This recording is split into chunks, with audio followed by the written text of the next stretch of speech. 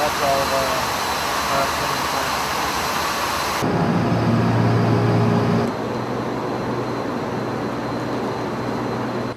My name is Paul Flaherty. I'm the flight director on the G4 for today's mission, and we are flying a surveillance mission around Hurricane Katrina.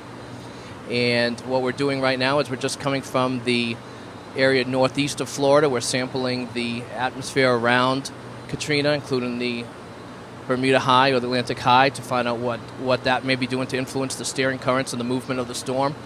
We're now right now over the Bahamas, and we'll eventually move west just north of Cuba and into the Gulf of Mexico. And hopefully this information that we send back to the Hurricane Center and to the hurricane forecasters will help them better forecast what the storm may do over the next couple of days. The storm has moved a little further south than was forecasted, and hopefully today we can find out why that happened and use the information to find out what will happen over the next few days.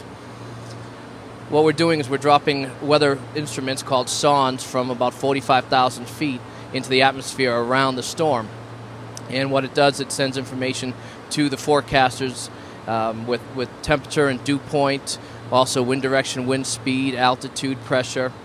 And they'll take this information and ingest it into the models, which will help the models better forecast or better agree on where the storm might go in order to help give warnings and watches out to the public and to the emergency managers who need them.